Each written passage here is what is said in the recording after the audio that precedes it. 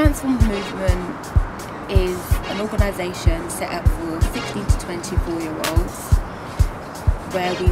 where I will be facilitating workshops that looks at where they are now and where they want to be in the future. So we'll be taking young people through a process. It won't just be one workshop, it'll be a number of workshops taking them through the process of what they want to achieve and how they're going to achieve that. Drawn out a passion within me that I didn't know I always had. I was in foster care growing up.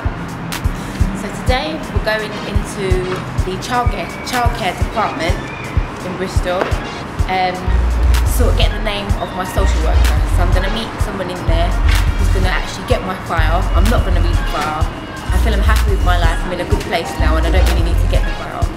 But we're going to go in now, meet the person who's going to get my file for me, and she's going to look at some stuff and get me the name of my social worker. So here we go. Movement, being my own journey, is saying, look, change is possible. So,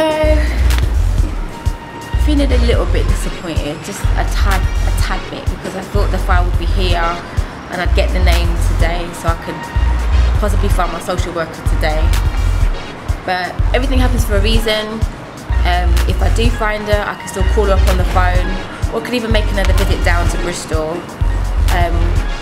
Who knows? But the lady she's got my file on order. She said the file may come today or tomorrow, and then when the file does come, she'll give me a call with the name of my social worker and the correct spelling. So moving on to the next person.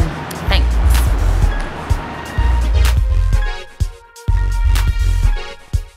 Got my teacher's house, Mr. Baber, my biology teacher.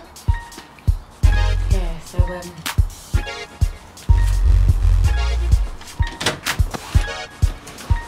just hold on. Hi. hello, sir. Sir, I'm not going to say anymore. Well, I first met Judith when she arrived at Fairfield back in 1982, it seems.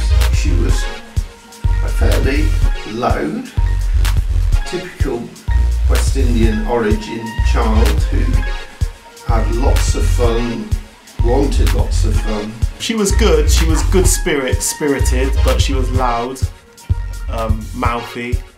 She had a presence about her. She definitely wanted always to be centre of attention, and she always had lots to say. She couldn't come into a room quietly. She had to make everyone know that she was there. If you have people like Judith in your class, you just hope they get expelled. I never had any problems with her, but I do know that other teachers did have problems with her because they found her very difficult. Just bully everybody at school. I think foster children do have a harder time.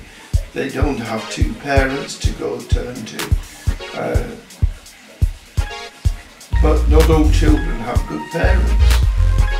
So it isn't always easy as a child anyway. Sometimes people think that children from a disadvantaged background are not going to do well, or they're not going to aspire too much. And perhaps they don't always get those opportunities and support.